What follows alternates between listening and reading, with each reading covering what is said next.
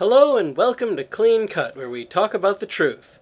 All we have to do is use solid logic and common sense, and away we go. Last time, we talked about skepticism, what it is, and how to use basic philosophy to prove that it's wrong. Today I thought it would be a good idea to talk about another very simple and popular outlook, scientism. So what's scientism? Well, it's really pretty simple. You just don't believe anything unless you can use science to prove that it's true. Scientism is really popular these days, but it's time to burst some bubbles, because like skepticism, it's provably false, and for some of the same reasons. For one thing, as a philosophy, it contradicts itself. Why? Well, let's look at it a different way. Scientism claims that we should only believe things that can be proven with science. Wait a minute.